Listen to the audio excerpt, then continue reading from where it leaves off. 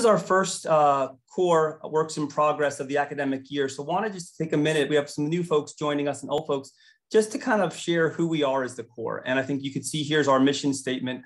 Also included our link to the website. So if you're not already a member of the core, please, it's very easy to apply and become a member if you're interested. The link is there under the About tab. There's a how to become a member. And so if you're not already a member of the core, would love to welcome you as new members. So I'm Mike Mugavero. I've been the director of the core, the extra E in the middle. So the Center for Outcomes and Effectiveness, Research and Education. There's a lot of COEREs on campus. And again, this is one of our signature events, and thank you all for joining us today. Wanted just to give a brief overview of the things that we do within the core. So we have a distributed leadership team of directors. Dr. Becky Ramey's our deputy director, and Emily Levitan in epidemiology, and Allison Hall from health professions are co-directors, as well as a team of associate directors you can see, and really organize our activities into three big buckets. So we have training programs, learning health system initiative, and a number of enrichment programs that include our works in progress. So a monthly seminar series that last year we moved to Tuesdays. We're always looking for folks who are interested in speaking. We tend to focus on kind of methodological and the outcomes, health services, pop health space, things that might be approaches that are somewhat disease agnostic, so applied to one disease or condition that might have broad applicability to other conditions. So if interested in speaking at a future session, please let us know. We've got sessions open and always looking for folks to come and share the great work they're doing. So without further ado, and thank you for allowing that shameless core infomercial to get us kicked off this academic year. It's really a thrill to welcome for the first session, Dr. Ryan Coute, who's an assistant professor in emergency medicine here at UAB. We are in for a treat. I've had a chance to see Ryan present twice in the last month, and you will not find a more dynamic or passionate speaker about what he does. So we're in for a real treat. And his topic today is A Tale of Two Cities, Cardiac Arrest Treatment and Outcomes Disparities in the United States. So he went to medical school at Kansas City University in medicine and biosciences, an emergency medicine residency at UAB. So I think we were very fortunate to recruit him here. Among his many accolades at this very early stage of his career was this Sarnoff Cardiovascular Research Fellowship, which I wasn't familiar with, but a very competitive, very prestigious program that he completed with Dr. Robert Newmar, who was at the University of Michigan. Incredibly productive. So Ryan has already in his early career over 25 publications, a number of awards and grants from professional associations in society, including the American Heart Association and the Society for Academic Emergency Medicine. This is really a very abbreviated bio of someone who at this early stage in his career has had exceptional progress. Ryan, really thanks so much for joining us. I will stop sharing and very much look forward to your presentation today. Thank you very much. I appreciate that. Let me figure out how to get my shared screen here. All right. Can everyone, are we good? Can we see the slides and everything? Yeah, perfect.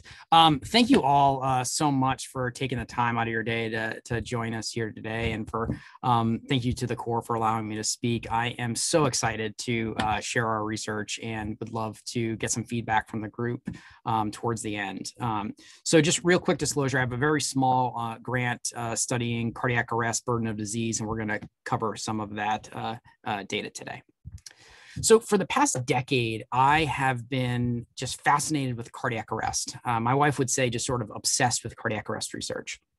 The idea that someone can be completely pulseless, so no blood flow to the brain or vital organs in the most critical condition in medicine, where their likelihood of survival depends on prompt interactions and interventions within seconds to minutes.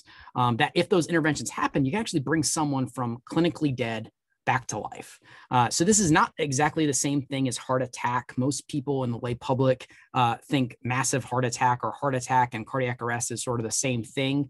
Cardiac arrest can be from multiple etiologies, including nearly half or so from a myocardial infarction, but multifactorial. So this is, when you think of cardiac arrest, think of completely pulseless and sort of and clinically dead. And this is pretty common. So about 350,000 out-of-hospital cardiac arrests happen each year.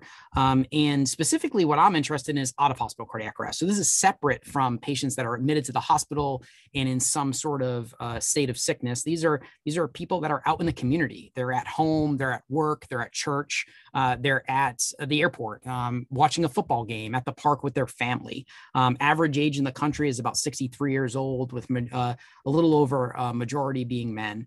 And have this event just on an ordinary day of their life that unfortunately in majority of cases marks the end of their life.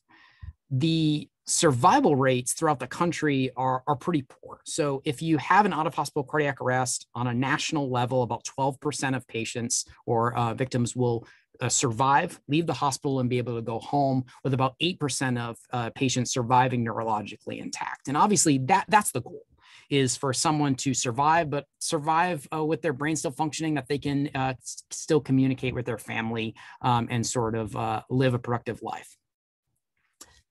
What's really interesting about cardiac arrest is that truly where you live matters. So where you are in the country at the time of your cardiac arrest impacts the likelihood of you surviving with a good outcome.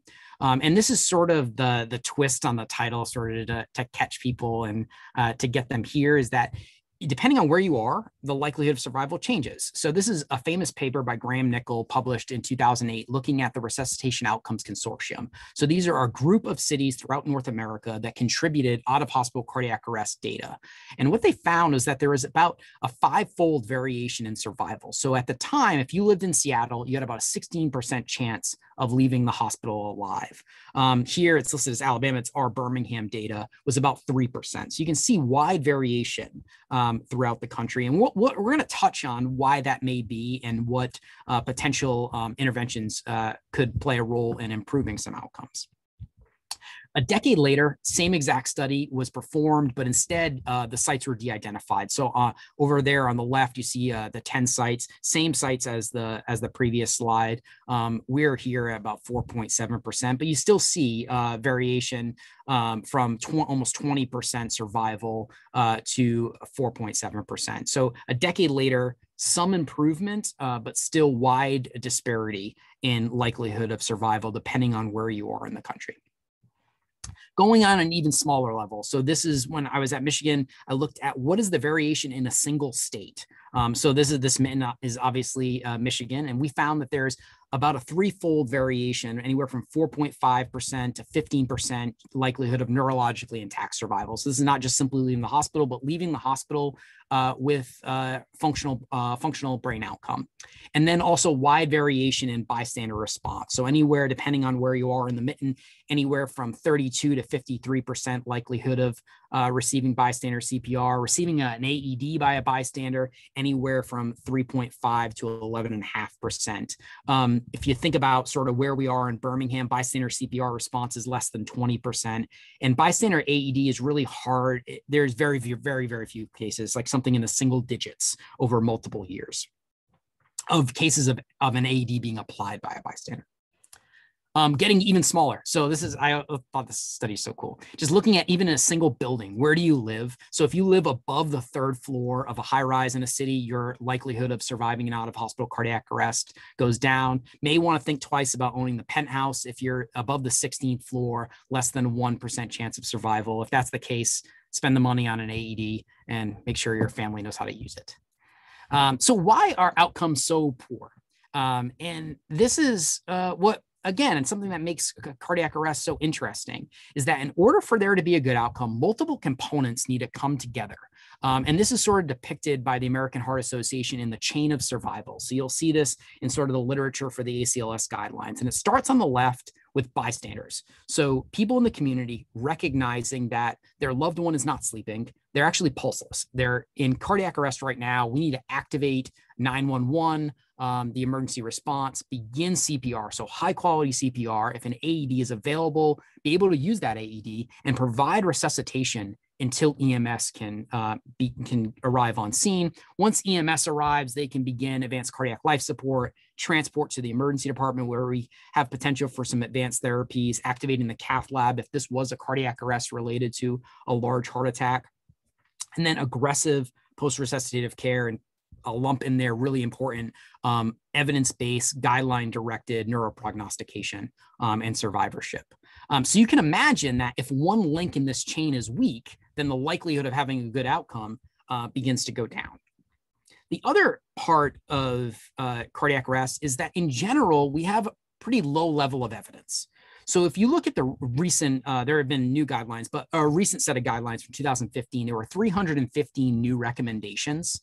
3/4 level of evidence C. So this is expert opinion, a group in a room thinking or based on the data saying that this is probably the trajectory we should go on as far as guidelines, with a little less than 1% being level of A evidence, randomized controlled trials, high quality data.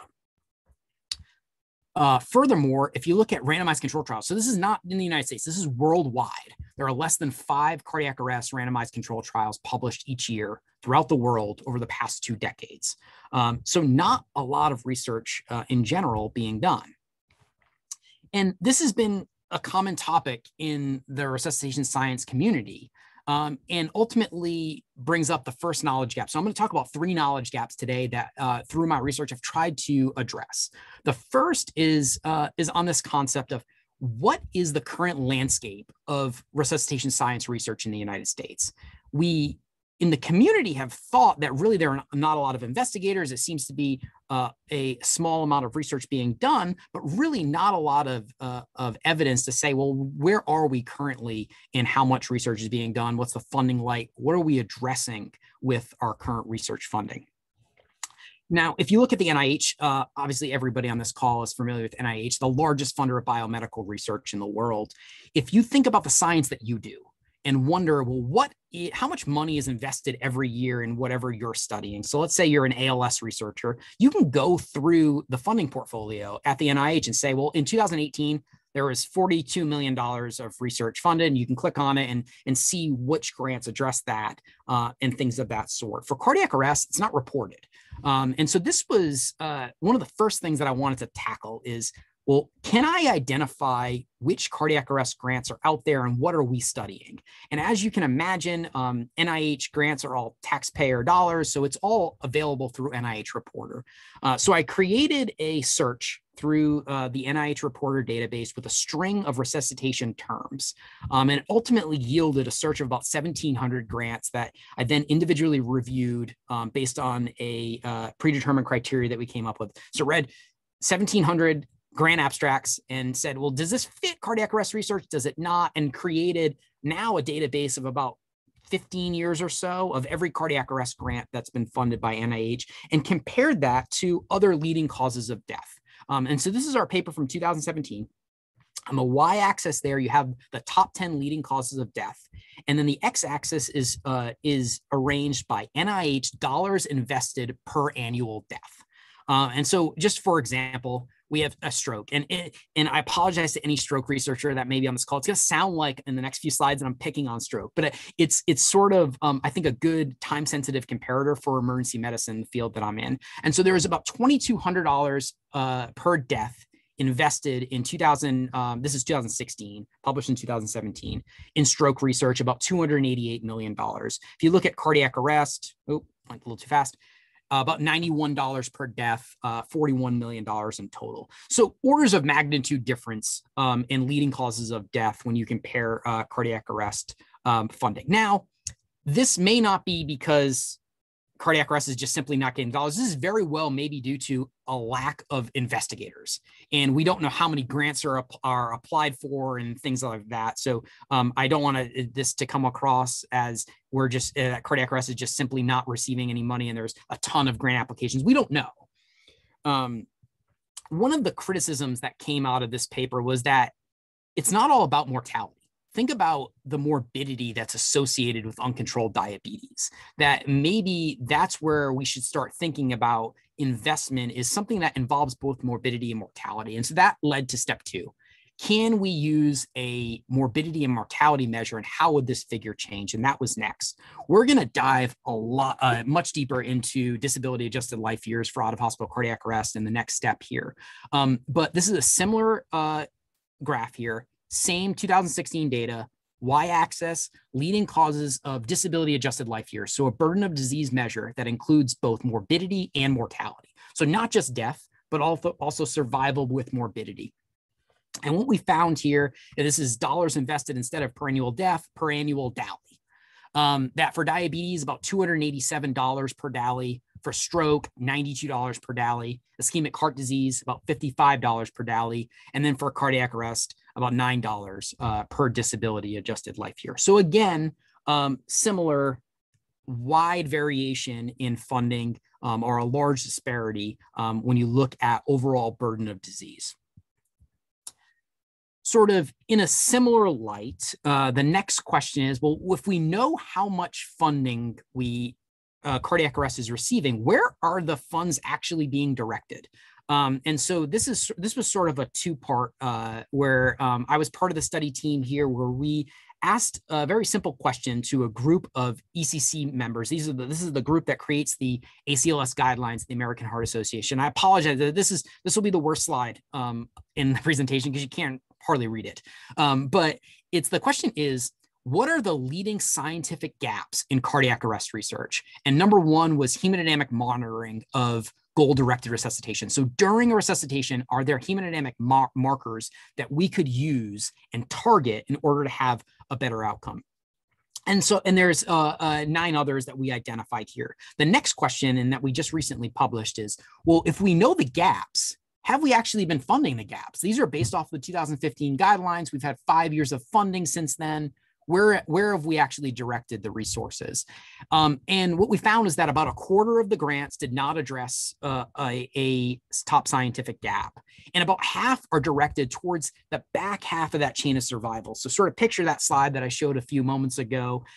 Most of the research is focused at post-resuscitative care. So how do we salvage brain tissue? How do we try to make the best of the situation that we have once we have received or achieved return of spontaneous circulation? The person has a pulse again. How do we mitigate ischemia, reperfusion injury, and things that can happen in the post-resuscitative phase? And as you can see here, very few grants in other multiple top gaps receiving no grant funding at the time, or no grant applications potentially.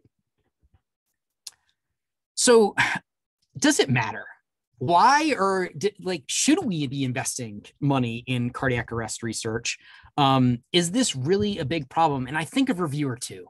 Every paper I submit, I think there's always a reviewer too that has the same sort of comments. And I've actually changed my discussion to address these every time now. Cardiac arrest is not a disease, right?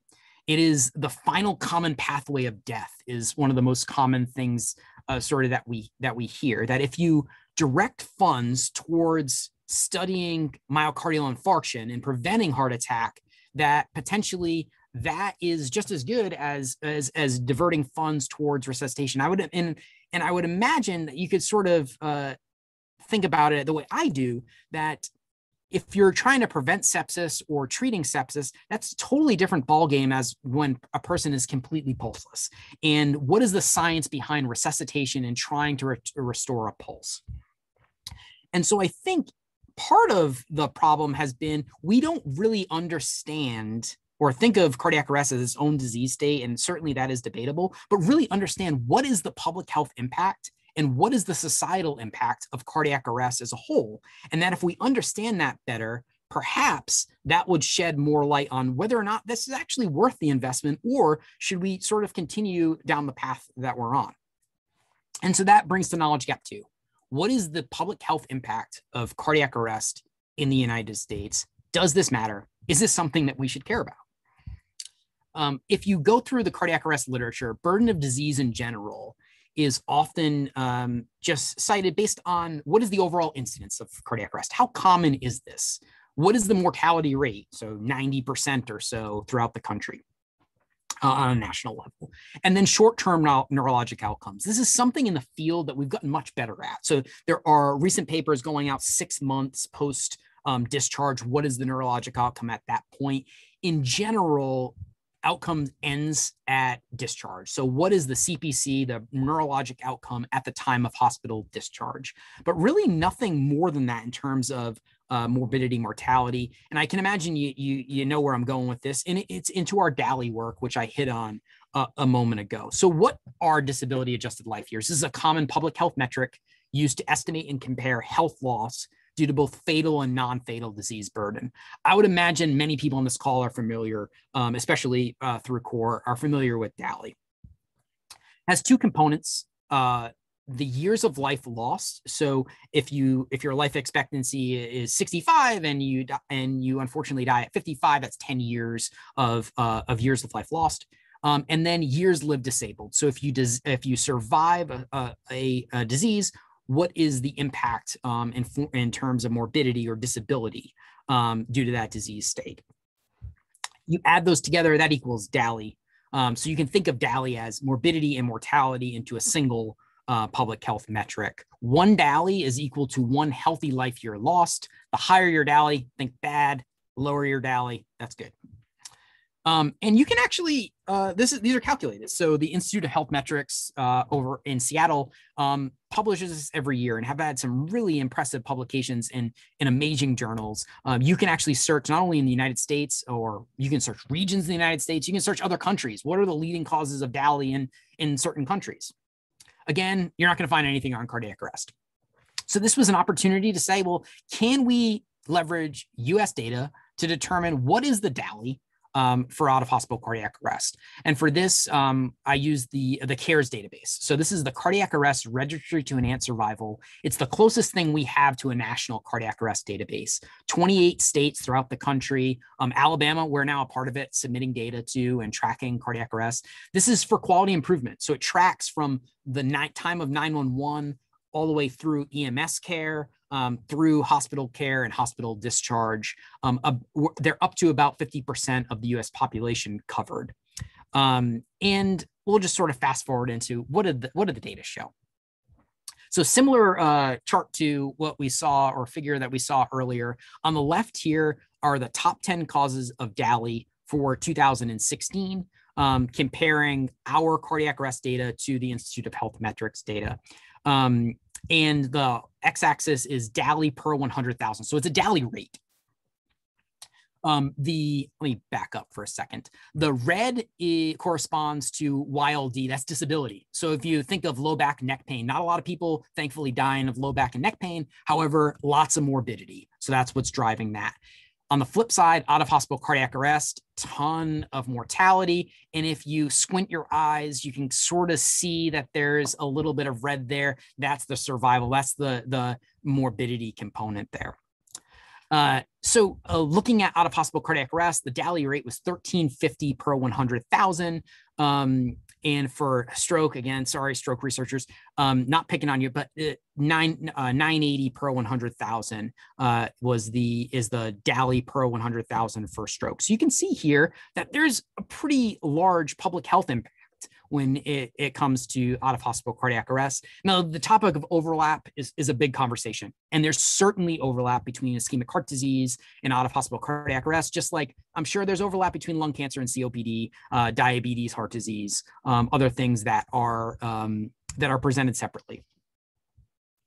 Next, what's happening over time? So that was in a single year. And this paper we just published about a month or so ago, looking at the percent change in DALY over time. We actually found that out-of-hospital cardiac arrest, for a number of factors, is actually had the largest percent change in public health burden in terms of DALY compared to anything else, with drug use disorders being second during that time period.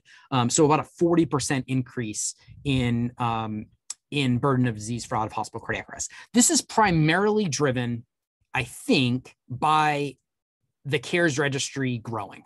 So us having a better representation of what is actually the incidence of out-of-hospital cardiac arrest, what are outcomes, and as we increase that nationally, that tracking, I think we're finding that actually the number of arrests are actually just much higher than previous estimates. This is not published yet. This is a paper that I'm presenting next month. But thinking about, well, cardiac arrest is not all about out-of-hospital cardiac arrest. There's other populations. So there's in-hospital cardiac arrest. There's pediatric cardiac arrest. You can imagine what the potential life years are in that scenario. And so really quickly, this is looking at in-hospital cardiac arrest. They get with the guidelines resuscitation registry through the American Heart Association. In-hospital cardiac arrest, the 11th leading cause of DALY. This is in 2018. When you combine with out-of-hospital cardiac arrest, again, this is 2018, not 2016, so things shifted a little bit. But combining the two, sorry about that. Total DALY for sudden cardiac arrest in general combined just over 2,000 per 100,000. Shortly, we'll have the pediatric data that we can add to this, and I would imagine the numbers are going to increase quite a bit. Finally, what about economic impact? And this is a paper that we just released looking at what is the impact of labor productivity loss based on the leading causes of death. And labor productivity sort of combines two things. Market productivity, so the dollars you earn at work or through investments, and then also non-market productivity. And that's things like caring for others, volunteering, volunteer services, things like that. And when you combine those two together to look at what the total productivity is for age and gender, we find that there's about a $10 billion loss in labor productivity due to out-of-hospital cardiac arrest each year, consistent with other measures that we have as far as being the third leading cause of this metric for societal impact. So I think hopefully been able to sort of convince you that the public health impact in terms of morbidity and mortality is quite high. And now we're starting to dive into, and this is the first of hopefully a couple of papers looking at what is the economic impact. And in terms of labor productivity, loss of economic dollars, it's another large impact in the United States. And that sort of leads us to knowledge gap 3. And I'm going to check the time real quick. Okay. I'm moving faster than I anticipated, but I think that's okay. Knowledge gap 3 is where should we focus these dollars? So if I've convinced you that cardiac arrest is a problem, has a huge societal burden, that funding, we're about anywhere from $28 to $40 million a year. That's how big the pot is for research dollars. Where should we actually focus those efforts? And I'll bring it back to that chain of survival that will be stuck in your brain for the rest of the day. If you look at where money is currently going, like I said earlier, it's more on the back end of this chain. It's how can we improve EMS? What new novel antiarrhythmic can we give? How can we improve post-resuscitative care with very little funding on the front end? And I would argue that the links in this chain are not equal, that it actually is front-ended and looks more something like this, where the how should I say, maybe it is important for us to focus on the front end, where bystanders recognizing cardiac arrest, performing high quality CPR, the community involvement is important, or just as important as the post-resuscitative care, and something that we should focus on. Why is that? It's because bystander CPR is known to work. It increases survival fourfold, but less than 50% of out-of-hospital cardiac arrests in the country actually receive bystander CPR. And as I mentioned here locally, less than 20% of patients will receive bystander CPR. I think Denmark is the best example of why focusing on the community, focusing on bystander CPR works and has a lot of potential. So this is just an unbelievable study looking at survival rates over a 10-year period in the country of Denmark. And what they found was that there was a 3-fold increase in 1-year survival. So surviving out-of-hospital cardiac arrest went up 3-fold, and this is surviving to a full year. How did they do it? They focused on community measures. So looking at how do we increase bystander CPR? And they were able to increase bystander CPR rates from about 20% in 2001 to 45% in 2010. Well, how did they do that? And if you look up top, they made mandatory education or resuscitation education in elementary school. So all elementary students were learning bystander CPR. In order to get a driver's license, it became mandatory to learn CPR. Increasing CPR self-instruction kits, about 150,000 went throughout the country. So they were focusing on how do we improve community response, and they were able to triple survival. This is so exciting. This is, I think, the key to improving outcomes here and improving outcomes locally or nationally. And this is sort of the direction that I want to sort of focus my career and move towards, and we're going to talk about in just a moment. The other important factor is neighborhood makeup. We know that neighborhoods with a higher percentage of Black residents receive less bystander CPR, the same thing for AED use. So as you can imagine, this is something that's an important barrier here in Birmingham, and will present some challenges in trying to improve bystander CPR rates. And that's sort of where the focus of my research is headed. We also look at the same thing for income. So the neighborhoods with lower household income have lower bystander CPR rates, lower bystander AED rates. So all things to consider when trying to improve community response and outcomes. When we look at resuscitation science as a whole, when we think about what are the top gaps that we currently have, understanding knowledge gaps or understanding why bystanders fail to respond in all sorts of neighborhoods, this is an important gap. This is well recognized, was just published recently in the Institute of Medicine report, and was listed as one of our follow-up gaps in our Delphi analysis. Actually, I have it right here. So understanding why bystanders fail to respond, there's been one study in the past 5 years, which sort of loosely fits this targeted gap. And so that leads to the research question for ultimately what I'm applying for is a K-23 to study this here in Birmingham. And it's to understand what are the barriers to bystander-initiated cardiopulmonary resuscitation and AED use for the treatment of out-of-hospital cardiac arrest. The goals are to identify the barriers to bystander CPR and AED use and following out-of-hospital cardiac arrest, and to eventually design an intervention to try to improve outcomes here locally and throughout the country. Aim one, and this is the true works in progress portion. I have no data to show you, just the idea of what we're hopefully going to attempt. And I'll say that this is still in the rough draft phase. To identify high-risk neighborhoods here in Birmingham, defined as high out-of-hospital cardiac arrest incidence and low bystander CPR rates. We have a decade worth of that ROC data, the early on in the presentation, which I reported to you. So that has where are the cardiac arrests occurring, who's receiving bystander CPR, what outcomes. More recently, we have now teamed up with Birmingham Fire and Rescue, who has agreed to provide their data, and the CARES database, which now is a statewide, well, not statewide, but we are participating, and at least here in Birmingham, participating and contributing data. It's going to hopefully look something like this. So a few communities have done similar work. This was out in Denver, where they were able to create a map of where are the high clusters based on census tracts. So that would allow us to have economic data and socioeconomic data and things like that. Where are arrests occurring at a high incidence, and at the same time, where are low bystander CPR rates, to try to identify where are those high-risk neighborhoods. Aim 2 is broken up into 2 parts. The first is to engage in and do focus groups with real-life out-of-hospital cardiac arrest bystanders.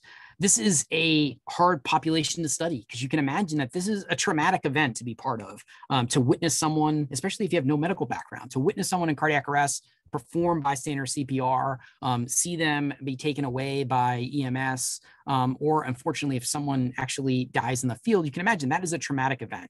And what we're looking to do is to actually do focus groups with this population. And so we'd love to be able to do some work here locally, and we're going to attempt to do that. But another path is to utilize the Bystander Support Network. So this is an international online community of bystanders who are currently participating in research, mostly the post-traumatic stress component. This is run out of Toronto, and actually Katie Dainty, who runs the network, is one of the mentors on my grant. And so we're going to try to identify what are the barriers. What did you experience when you went through this event? Was there anything that caught you by surprise, or in any event? And that's sort of the path that we're going to go down. Aim 2B is to engage and interview community members here in Birmingham. So those high and low risk neighborhoods, and identify barriers to bystander response. Do the barriers that we find through the bystander network, do they match the barriers here in our community? Are there unique barriers in our neighborhoods, something that we should target that would have meaningful outcome in improving rates? And then finally is to design and pilot a targeted community intervention to overcome these barriers and attempt to improve bystander CPR rates and ultimately outcomes. Let me check on our time. Okay. And so this is my last slide. This is sort of the summary here. Every time I present, I always say, Ryan, slow down. And I always move faster than I intend. But ultimately, there have been three sort of key points to take home here. And I hope I've described to you that overall, there's a low level of evidence when it comes to cardiac arrest treatment strategies, and we need more research. This is likely in the form of, we need more investigators, people that are focused on cardiac arrest, that have novel ideas and are willing to write as many grants as possible and submit as many grants as possible to try to overcome some of these barriers. Two, the public health and societal burden of out-of-hospital cardiac arrest is high. And then three, I think directing research towards improving community response, similar to like what has been done in Denmark, it has great potential for improving outcomes, especially here locally. And that's what I am excited to try to do here in Birmingham. So with that, thank you all so much for taking the time out of your day to listen to me. And I would love for some feedback, any questions that you may have. Thanks so much. Great, thank you, Ryan. And maybe if you don't mind to stop sharing, we can get back and see if some other folks in the gallery want to engage. So as I said, I think we were in for a treat, and hopefully everyone enjoyed a tour de force and really just fantastic presentation. So really, no, it's tremendous work. And I think you've really synthesized it and shared it and made a compelling case for the importance of the work that you're going to pursue at the K. So with that, I'd say we should open the floor for questions, and we'll look and see if anyone has questions. So we got an awesome job comment. I would agree with that 100%. Hey, I'll weigh in here. Brandy McCluskey. I'm one of the forensic pathologists here at UAB and medical examiner here in Jefferson County. I was just going to throw a plug out there. I'd love to chat more about your funding discrepancy, that it's likely due to the quality of data, mortality data that's getting from derived from death certificates. Death certificates are really abysmal nationally. And so it's highly variable what's put on the cause of death statements. And most people don't realize that it directly impacts NIH funding dollars. So be happy to talk to you about that anytime. That's a great point. Thank you so much.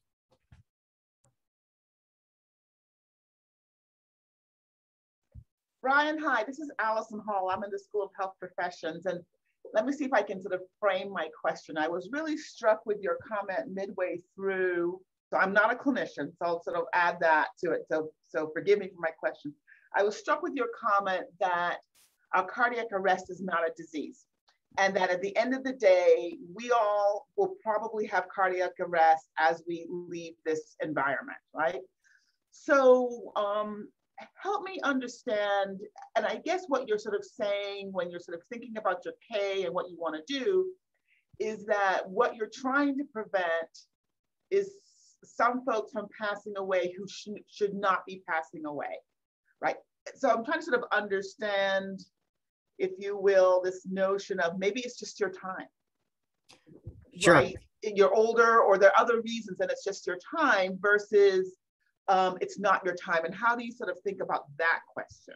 Sure. And so that slide was me sort of poking fun at reviewer two. And that's the comment that I always get all the time, is that you're studying cardiac arrest, but cardiac arrest, everyone dies of cardiac arrest. Isn't that the case? And what I would say is that, especially with the CARES data, the database that we're looking at, where it sort of goes back to one of those early slides, the population we're studying, on average, it's like 63 years old. These are people that are not in nursing homes and bed bound. These are people that are out in the community. Public arrests, people that are just going about their day and were not sick prior to this and just had this event. And so I think that's the different population. Certainly I expect this upcoming paper that we're submitting that includes the in-hospital cardiac arrest DALY, I think we're going to get a lot of pushback, I think, with that, because that's really a different population. Those are patients that are very sick. And so that sort of changes things. But I think from the out-of-hospital cardiac arrest, the sudden cardiac death scenario of someone that's playing ice hockey and suddenly goes down, I think that is a different situation. And in my view, this is a disease state when we're talking about that, and that if we frame it that way, I think that allows us to advocate better, as opposed to saying, well, this is all heart attack. So if we study heart attack, we're studying cardiac arrest, when the physiology completely changes when you're pulseless, and things like that. Okay. And so that study in Holland, I think you went through it quickly. Did they sort of also look at the burden? So they improved the survival, if you will, right after cardiac arrest. What was the burden of living longer now after you've had that? I mean, were they able to change that? So they for cardiac arrest research, it was pretty strong in what they were able to do. They followed patients for a full year. And what is survival 1 year after the event? And I apologize for going through that too quickly, a little bit of the adrenaline. But overall, they were able to triple survival, with the incidence being the top line was sort of the incidence staying the same. And that was likely driven by the fact that they were able to increase bystander CPR from 20% to 45%. At the same time, they were able to see that shockable rhythms increased. And what we find is that if a patient is in a shockable rhythm, so I think that breaks down to likelihood of survival. So if you're in cardiac arrest, can be broken up into, in general, 4 different rhythms, 2 categories: shockable, so that's ventricular fibrillation, and pulsus ventricular tachycardia. That's what the AED works on. So that's a tachydysrhythmia that's out of control, that through electricity, you can restore a pulse. If you're in cardiac arrest, you want to be in one of those 2, because your likelihood of survival is much higher, because electricity can fix that. If you're in the non-shockable category, so that is the flat line, the asystole that we see, that sort of everybody that's on television that's in cardiac arrest is in that, or pulseless electrical activity, where you actually have a rhythm, but you're not producing a pulse. What we find is that if you're in that shockable category where you want to be, if you receive bystander CPR, you can increase the length of time that you're in a shockable rhythm. If you're not receiving bystander CPR, you sort of degrade into one of those less favorable rhythms. And what they found over time is that shockable rhythms actually increased, likely again, part because they were receiving perfusion from bystander CPR. Does that make sense? Yes, it does. Okay. Thank you very much. Other questions or comments? So I might just jump in, and you spoke with such ease about qualies and DALYs. And so I think a lot of folks are not maybe familiar with that kind of research and what goes into that. I mean, where did you do those analyses yourselves? Any insights for folks who are similarly thinking about doing this kind of work about quality adjusted or disability adjusted life years? If you don't mind just sharing methodologically things that you learned yourself, did yourself, and any guidance for folks that haven't done that but might want to add that to some of their research studies. Yeah, sure. That was through sort of conversations with mentors, thinking about what is the best way, or how do we meet sort of standard public health measures to compare cardiac arrest? And someone at one of the AHA meetings, when I'm at meetings, I'm not afraid to just randomly talk to people.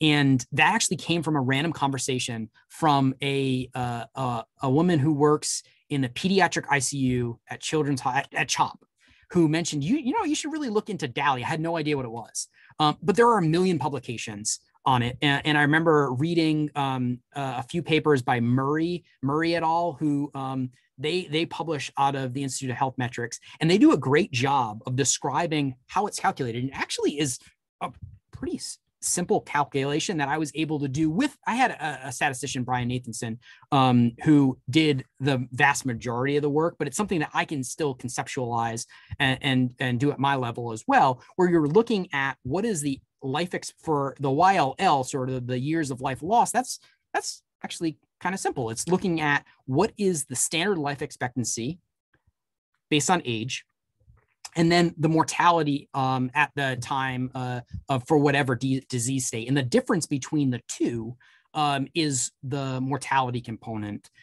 The morbidity component, that gets a little bit more challenging, a little easier for cardiac arrest because unfortunately survival is low.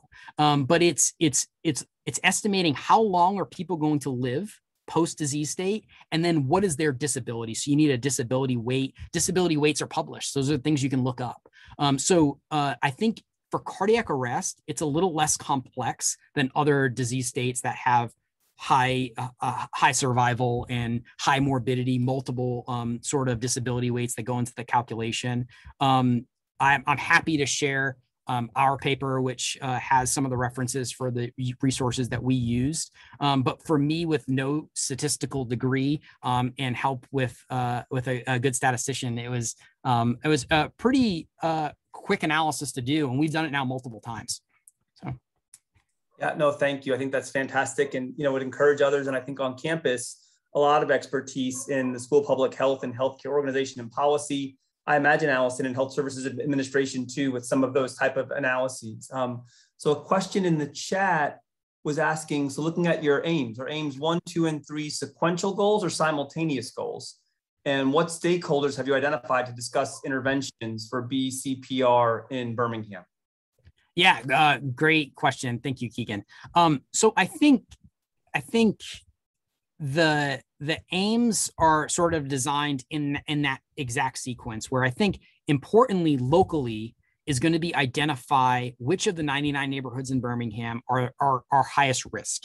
And again, that risk is the incidence of bystander CPR or incidence of out-of-hospital cardiac arrest and subsequently low bystander CPR rates. My primary mentor, Michael Kurz, I think says it best, that I think we all know about food deserts in different locations. There are actually cardiac arrest deserts here in Birmingham where people have not survived in certain neighborhoods as far as we can tell in years of data. So I think identifying those first and foremost is going to be really important. It's possible that we sort of see this across the board, that unfortunately, there are very few areas in Birmingham. I think it's possible that bystander CPR is very, very high. So there may be many high-risk neighborhoods. That's sort of going to be a challenge that we'll have to overcome. But the important thing is we do have the data, and I think that would be the first thing to identify. The bystander network, so, and this is why I hesitated at first, that could potentially be done right now. Because we have the population to study, we have a population that's very eager to take part in research and currently taking part in research. And so I think sort of 2A, we could hit the ground running, but I think we're going to sort of follow that sequence. And then in terms of stakeholders, I think Birmingham Fire and Rescue is a huge component because they are the EMS agency that's responding to many of the out-of-hospital cardiac arrest that we see, and we need that data. That data is really important. The data they contribute to our hospital liaisons for the CARE registry is, again, something that we're going to rely heavily on. And it's like anything else. The quality of data in equals the quality of data out in the sort of the work that we're doing. And so having them participate is going to be important. I think sort of looking at what others have done and maybe really important here in Birmingham, I think reaching out to sort of church communities and things like that in some of our neighborhoods are going to be strategies that we use to reach people within these neighborhoods and design focus groups and things of that sort. So I hope that answers your question. Great, thanks. Another question in the chat from Yulia Kodneva said, great talk. And any conceptual frameworks that are guiding your idea of barriers. So I guess either conceptual frameworks or theory that you're using to help, think around how you'll approach the solicitation and the qualitative work of barriers. Yeah, so there, Camilla Sasson, who is a resuscitation science researcher. She is, and I'm blanking on what location, where she is currently, but she has done similar work in Columbus, Ohio. This was back in 2013. Different demographics, 80% Caucasian, with 20%. I think in her study, the population is a little bit higher, but certainly Columbus, Ohio, different demographics than we have here. One of the barriers that they identified was the idea of, am I going to get sick? So if I have no medical background and I see a stranger down the street who looks pulseless and they're in cardiac arrest, is my intervention of bystander CPR going to increase my likelihood of getting sick? And certainly at the time, mouth to mouth was still a component of ACLS and of bystander response. Now it's really focused on continuous chest compressions, but we live in a day and age of COVID. And how does that change anything? And I didn't cover this, but a paper that we're excited to write up right now is we just repeated the DALI analysis looking at post-COVID, so January 2020, how has the burden of disease of out-of-hospital cardiac arrest increased, and what has happened to bystander CPR rates? And I thought what we would see is that, especially for public arrests, because most public witnessed arrests are witnessed by a stranger. You're not actually with a family member, as opposed to at home. If it's witnessed, it's likely someone who knows you. And I anticipated that we would see, for public arrest, bystander CPR rates go way down, specifically for that reason, because everyone knows about the pandemic that's going on, and could you potentially get sick from providing that therapy? And what we found is that bystander CPR rates did not change. So 46% compared to the previous year, which I think is incredible. And it's just one example of sort of the framework that's out there. Another component is potential legal risk of thinking, am I going to harm this person? And would there be any legal ramifications? I think the largest barrier is going to be simply not knowing that this person actually is in cardiac arrest. They just had a seizure or some other sort of, they're in some sort of vague coma, and I don't know what to do. And if dispatch is not providing dispatch instructions to do CPR, I think a lot of this is going to be that the biggest barrier is simply just not knowing CPR. Great, no, thank you. So then Emily Spangler, who's in vascular surgery, asked the question about, can you speak towards ways CPR training is provided in the community that bystanders might access? So what kind of training is available? And the idea that AHA's BLS course seems relatively complex, the level of training. So, what are the training resources available for community member training, and that the training that many of us do in BLS courses are at a level of complexity maybe beyond what might be approachable to folks in the general community setting? Yeah, that's a wonderful question, a great question. And to be honest with you, I'm not sure. And I don't know if he's available, but Michael, I'm gonna call out my mentor right now and see if he's available. Michael, I see that you're on. Are you available to speak and address that for a second? Because I think you're probably the most knowledgeable on this topic. Michael Kurz, are you there? What I will do is I will speak with him and I will email you and find that answer. But that's a great question and something that we certainly need to consider. And Ryan, I'll maybe just build on that, and maybe the final question, just in the interest of time, thinking about BLS and the role of CPR versus having an AED available and knowing how to use the AED. I wonder, has there been able to distinguish between those two? As you were talking about VFib and the shockable rhythms, it would seem that having the AED and access to that is critically important. So I don't know if those are a package, or how does kind of, basic life support CPR relative to AED, and maybe if those things can be disentangled, and if through some of the geocoding AIM-1 work, is availability of AED something that's known? I mean, to know, is there even an AED available in the church, the gym, the YMCA, you name it? Sure. That is a really important question and a really important topic. And even as simple as if an AED is available, when's the last time the battery was checked? And those are all sorts of things that are certainly things to consider. I think the highest performing areas of the country have AEDs everywhere you sort of look. I think there are changes coming. There's research that we're going to be doing here through our department that is going to have a pretty, and I think that this is nearly set in stone, but we will be increasing AEDs throughout the community, and AEDs that have more capability than standard AEDs as part of a research project. So that's something that we will be studying shortly. But I think, thinking about just my interaction with the community here, I don't see AEDs frequently. And so I think increasing access to AEDs, similar to what they were able to do in the Denmark study, would certainly improve outcomes, assuming we improve AED education in how to use it. And that's where some of these new smart AEDs that provide instruction and things like that, I think could come into play. Great. Well, in the interest of time, I think we'll close there. I want to thank you again for just a wonderful presentation. We'll look forward to having you back as your work progresses and hearing about your successes. I want to thank everyone for joining us today. Again, it's our first Works in Progress of the academic year. We'll do this monthly on Tuesday.